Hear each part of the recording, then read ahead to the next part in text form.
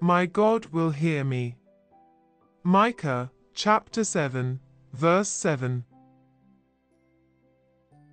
Friends may be unfaithful, but the Lord will not turn away from the gracious soul. On the contrary, He will hear all its desires.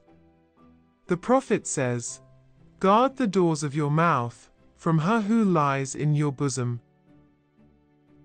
A man's enemies are the men of his own house. This is a wretched state of affairs, but even in such a case, the best friend remains true, and we may tell him all our grief. Our wisdom is to look unto the Lord, and not to quarrel with men or women.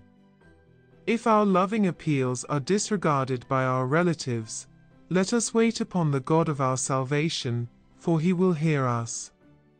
He will hear us all the more because of the unkindness and oppression of others, and we shall soon have reason to cry, "Do not rejoice over me, my enemy."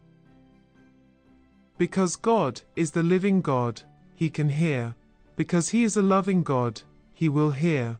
Because He is our covenant God, He has bound Himself to hear us. If we can each one speak of Him as "my God," we may with absolute certainty say, "My God will hear me." Come, then, O bleeding heart, and let your sorrows tell themselves out to the Lord your God.